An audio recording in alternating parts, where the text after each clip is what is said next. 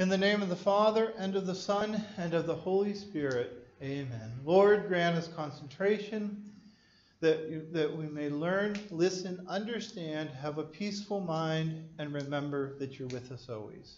Amen. So this video, we're going to start our discussion of ecosystem ecology. But I want to back up for a second, and I want to answer the question that I ended the last video with. And that is the symbiotic relationship between the oxpecker and the large herbivores. And I asked you what type of relationship this was. And so my answer to whichever one you picked is most likely yes. That's correct. And this shows that these relationships are not obvious all the time. So some of you may have said this is a commensal relationship because the birds are benefiting because they're getting food on the insects they're picking off the back of the gazelle or the large herbivore. And the herbivores are benefiting because the ticks and other types of insects that may be present there are removed, and so they're benefiting too. And I would say, yes, that's a great idea. Some of you may say that it's, or that would be mutualism, I'm sorry. Some of you may say that it's commensalism, in that the oxpecker is getting food, but these gazelles are really not benefited or harmed by their presence there. And I would say yes to that too. Some of you may say this is parasitic. Okay, and how is it parasitic? Well, think of it this way. These birds are going to be using sight to be able to find the insects that they want to consume. And so if they mistake a scab or an injury on the back of the herbivore, they may pick at that, which causes it to become infected, which eventually will harm the large herbivore. So yes, this could even be seen as a parasitic relationship. I lean towards mutualism because I think both are benefiting from this relationship.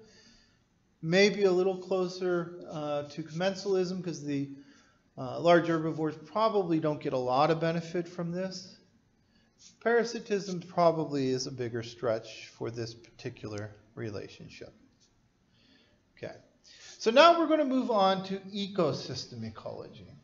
And so the study of ecosystem ecology studies the relationship and the interaction within all parts of the ecosystem. Okay? So we're talking about both the living organisms and the abiotic or the non-living portions of the ecosystem. So to start with this, I'm going to start with what is an ecosystem. Well, we can define it in various different ways. But I would say an ecosystem is a consideration of all the living organismal portion and the non-living, the mineral, the nutrient type portion of the environment too. And so it's going to be all of those aspects considered together. And a large part of this is going to be the study of how organisms affect changes in the non-living portion of the environment. Okay, how does, for example, the use of nutrients and resources by an animal affect the nutrient resources in their natural form, in the minerals, in the nutrients present in the soil? How does human activity impact the relationships of the non-living portions of the environment? And so we're going to break this down into two parts that we're going to look at. Elemental cycles, in other words, how the nutrients are used and reused or recycled through the environment as a result of the organisms present there. And then energy flow. Again, I always say energy flow because it's really only moving one direction. Whereas nutrients, there's more of a recycling that's going to occur. Okay? So when we talk about ecosystems ecology, One of the considerations to start with is what we call ecological succession. Okay? And ecological succession is this idea of the movement and the growth or change in an ecosystem over time. And so this is going to involve, again, both the living and the non-living portions of the environment. So imagine we have a volcanic eruption, okay? And that's going to clear away all the living organisms that are present there. There may be a lot of nutrients, there may be a lot of different minerals in that are present there, but they're not really available to most organisms. So when we see this, we're going to see the exposed rocks here, which is the beginning of it. Well, we need something to sort of start this cycle. And so lichens, we talked about lichens with the fungal section. Lichens are often the first organisms that will come in. This is the symbiotic relationship between a photosynthetic organism and as a fungus, in that the fungus is protecting the photosynthetic organism, and the photosynthetic organism is providing carbohydrates and other nutrients for that. And so when we have this, this would be establishment. This is the beginning of the process. And so the establishment occurs when the lichens start growing on there. As the lichens die, they're going to put nutrients back into the soil. They're going to recycle that in. They also will begin to break down the rocks. They're going to sort of cause cracks to form in them over time. Those rocks will break down. Okay. The next set we see coming in as it begins to get soil, okay, mosses will come in. Mosses don't need a lot of soil. They're able to grow on rocks and that are present there, but they do need some source of nutrients that will begin the process. Again, this further breaks down the rocks, but also begins to put organic matter that will form the humus, the topsoil that's present there. So that's establishment, the beginning of the process. Okay? The second step in this process is going to be facilitation. And so facilitation is where we begin to see grasses and weeds growing up there. We begin to see more mixture of plants being present there. And that's going to establish more organic material in the soil and begin to provide for depth of the soil. One of the important considerations here is the addition of nitrogen, nitrogenous amino acids, and conversion of the nitrogen to usable sources. Okay. This facilitation allows for very large growth, and so we see it going up through the process where we go from our small greens up to shrubs, larger plants. Then we get some young forest, the tulip poplars, some of the ash might be in there. And then we begin to see a mature forest coming in which we have larger trees, oaks and hickory it's showing in here.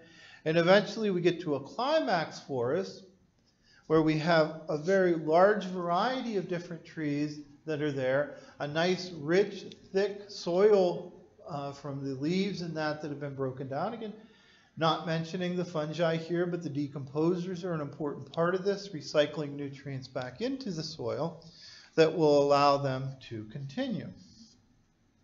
So once we reach the peak forest, this is going to be the final stage, which we refer to as inhibition. Okay? During inhibition, the forest will grow and continue to change and give us the mature trees that are present there. And so we no longer see the smaller shrubs in that are present, but we see the larger forest that's active there. Okay? And so this is sort of a cycle or sort of a growth where we go through this. And so one of the important considerations, and I've talked a little bit about nutrients, but one of the important considerations here is going to be energy flow and what energy sources are available to that. So as a little reminder, we're referring to this as energy flow simply because it's really moving in one direction. Okay, and why is that? Well, a little reminder, the first law of thermodynamics says that energy is not created or destroyed, but changes from one form to another. The second law, which is really where it becomes the flow interest, the second law says that in the biological system, all things are moving towards disorder or entropy. In the case of biological systems, this disorder is typically seen as the release of heat. Heat is not a very good source of energy for plants and animals to use to collect energy from. Okay? And so we're going to see this flow occurring, and it always goes from sunlight is where it all begins. Okay? And sunlight is the beginning energy there, and that's going to be used by autotrophs, the photoautotrophs of plants, that will collect sunlight energy and use that by photosynthesis. There are chemoautotrophs too that may be active in here, but they're going to collect the light energy and use non-organic sources, carbon dioxide, to be able to create organic material. Okay? And so once that organic material is collected, then the energy can flow from the autotrophs to the heterotrophs. These are animals or organisms, I shouldn't limit it to animals, that are going to use energy from other sources. And so they're going to eat the plants, they're going to consume them. We may consider decomposers here. They're going to be they're going to be heterotrophs that will use the dead material for their energy source. And so in the biological system, as we talk about this, we can talk about movement through the trophic levels. And the primary level are always the primary producers. And so the primary producers, the plants, the chemoautotrophs could be in there too. But plants being the primary source of energy capture from the sun, that will then become food for the first or second trophic level will be the herbivores. And the herbivores will consume the plant material, capture the energy from the plants, and use that for their own growth. They in turn provide energy that will be used by the primary carnivores. These are animals that are eating other animals and are going to be used up there, with the last trophic level being secondary predators, secondary carnivores that are going to be present in there. All of this is everybody dies, and so all of the energy of the dead matter or waste products that are produced by these can then be shuffled through the detritivores, and the detritivores, decomposers, are going to capture that energy and make the final use or recycle that. Eventually all that energy, or not all that energy, but a lot of the energy is going to be lost in the process. So one consideration when we talk about energy flow is going to be how well or how productive, okay, productivity is an important consideration. And so what do we mean by productivity? Well, productivity is a measurement of the rate of synthesis of new organic material. So basically, we're talking about the efficiency of photosynthesis, how much you're able to grow, and productivity is going to be related to both the temperature, the moisture, and nutrient availability. If there's more nutrients available, more moisture available, that means productivity is going to be higher. And so we break this down into two different types. The autotrophs will be the primary producers, okay? And so they're going to have two different types. We're going to have gross primary productivity, and gross primary productivity is simply the total amount of organic matter that's formed here, okay? So that's going to be the total amount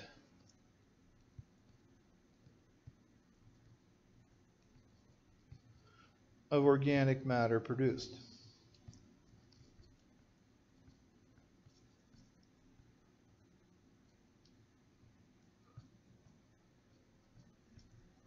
Okay, so this is just simply saying how much energy can a particular area capture and turn into organic matter. Net primary productivity, in addition to the amount produced, also considers the amount used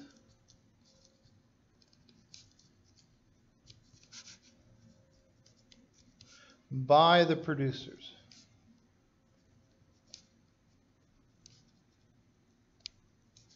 Okay, so how much energy they take in. Keep in mind that plants, in addition to doing photosynthesis, are also going to be using metabolism to break down some of the sugar that they're creating that will then be released as heat or being used by the animal. So not all the energy captured is necessarily going to be passed to the next trophic level.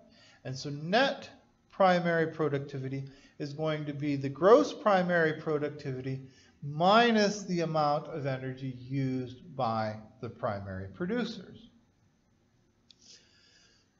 So when we think about that, energy is going to be captured in organic forms.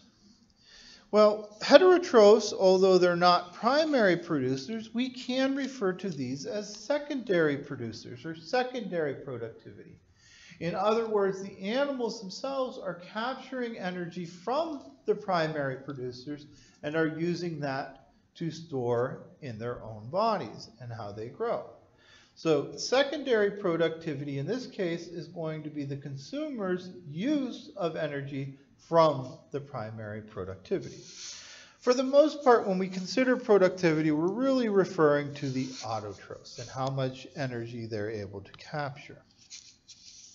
So when we talk about energy flow, an important thing to keep in mind is that a lot of energy is lost in each step as we move up through there. So this is showing energy flow of a system. So only about 1% of the solar energy that comes to Earth is actually absorbed and used by the plants. Most of that energy is simply released as heat. Well, you should be happy about that because that maintains the temperature on Earth, and we need warm environments to be able to survive. So 1% is transferred through there, and roughly speaking, we could say about 10% of the energy from each level is passed to the next level, okay? And so the point here is that a lot of energy is lost, okay? Very little is going to be actually maintained. Well, where is it lost? Well, some is lost in respiration, okay? Some is lost through death, okay? Some of that can be recaptured in the form of the detrivores, but eventually they respire too, and we lose energy there. So loss of energy is there. Only a small amount is actually captured to be able to think about that, okay? This is looking at the relationship between a grasshopper here eating on a leaf, okay? About half the energy that's captured or consumed by the animal is immediately lost as feces. This is undigestible material, material that will be simply passed through the organism. Another 33%, roughly speaking, is going to be lost to cellular respiration. Animals that have to, predators that will be chasing down their prey may actually use even more than 33% of their energy. So less energy is captured. In this case, we're showing 17% as being the amount of energy that's just captured. Now, on the previous slide, I just told you only about 10% is actually captured. Well, maybe a little bit better, depending higher or lower, depending on the trophic level. Now, this has a very important consideration when we start talking about natural systems. So this is looking at the efficiency of transfer within the Lake Cuyahoga, New York ecosystem, okay? And so what we're looking at here is the steps. So this would be your primary producers, the algae and the cyanobacteria, photosynthetic organisms that are capturing sunlight. The primary consumers, or the herbivores, are the plankton, the other small microorganisms that are present in there that will be consuming that.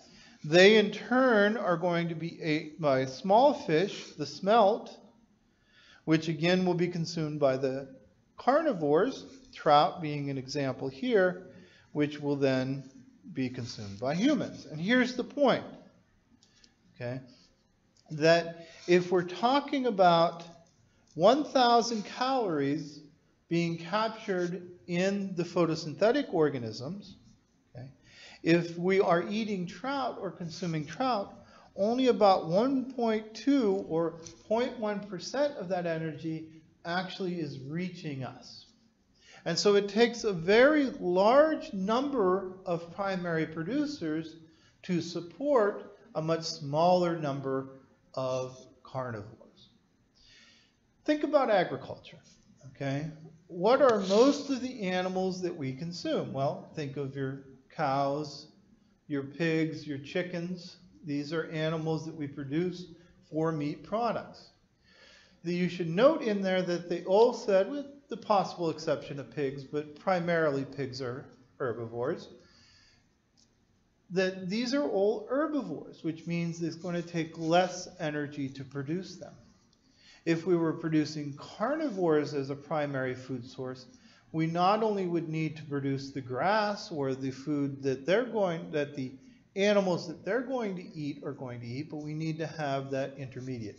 Less energy is available to be passed down. So we see in some of this that when we talk about these trophic pyramids, we can see how the relationships are present there. So this is an example of a trophic pyramid, and again related to energy use, where we see the same thing, where we see the biomass of photosynthetic organisms present that are being able to support a very much smaller number of herbivores, or much smaller biomass, and even smaller biomass of the carnivores. If we put a second level carnivore on here, the biomass is significantly less. The numbers are dramatic. You know, it takes 4 billion of our photosynthetic plankton to support one herbivore or one carnivore, which would be supplied by 11 herbivores. So the energy consideration here is very important. When we look at the difference in these organisms, you can see how the primary producers or productivity of an area can be very important in what types of carnivores or other organisms that might be present there. And we also see that there can be shifts in this. There can be changes that occur that will impact the food web and how this is connected. So on this slide, we're looking at the right, okay? The right side of the screen is swarm, and we could say this is the normal system. So in the normal system, there's a balance that has occurred, okay? So we have a certain amount of algae that's present there. They're going to be consumed by the insectivores, okay, or the herbivorous insects. If you guys haven't done it yet, that's a midge that's going to be there. And that population is going to be controlled by the number of carnivorous. In this case, we're saying damselflies, which in turn is going to be regulated its population by the number of fish that are present there. So if we have human influence, in this case removing the top predator, okay, if there's no fish in this system, we see an imbalance develop. Because there's no fish to remove the carnivores, the carnivore population of insects will become very high, which means we reduce the number of herbivorous insects, which means the algae begins to grow out of control, and therefore we've disrupted the system. So the energy flow allows you to sort of determine how it's going to occur. Because the fish are eating so many of the carnivorous insects, that means that they're going to regulate the population and reduce the number of herbivorous insects that are eaten, which again will maintain a normal algae population. The loss of that shift in energy, because more energy is shifted to these carnivorous insects, then we lose the balance that should be present there. So it's important to understand these naturally occurring balances and how they occur. We're going to end this video here on energy flow. The next video will pick up our ecosystem ecology, talking about nutrient cycles and some of the implications and imbalances that can occur there. So thank you again for watching this video. As always, if you have questions, please post them on the discussion boards on Schoology and/or contact me and we'll make sure you get an answer. Thank you.